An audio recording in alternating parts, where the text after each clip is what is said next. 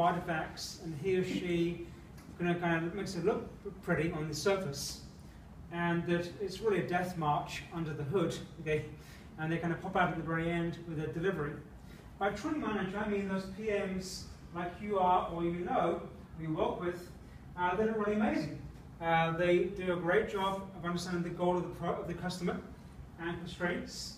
They do an amazing job at keeping people in line or aligned throughout the whole project.